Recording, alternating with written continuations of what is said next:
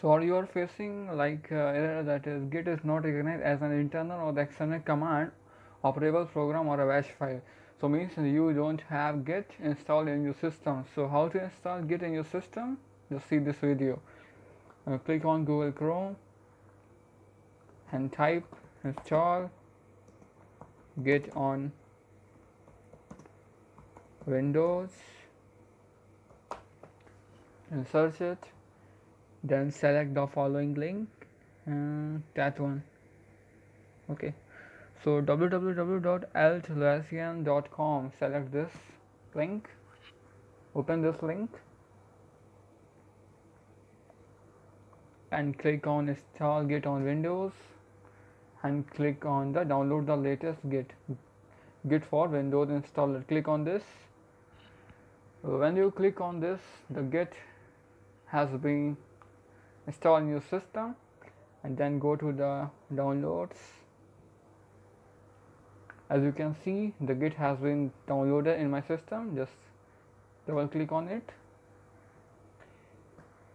show in folder, click on it.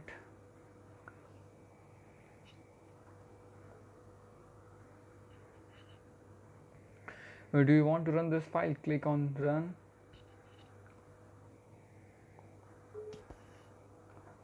Do you want to allow the okay, yes.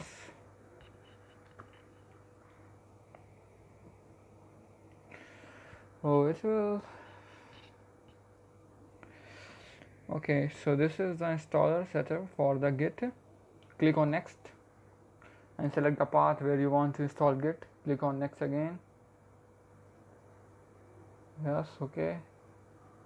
Additional icon, if you want the additional icon of git on your desktop, take this, click on next, next and next.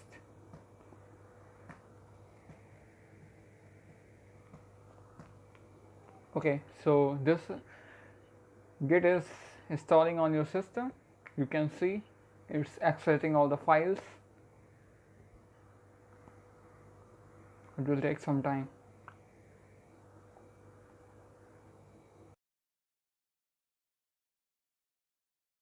Okay, so now you can see the git has been downloaded or installed in your system. Then click on next. Okay, so now git has been installed in your system.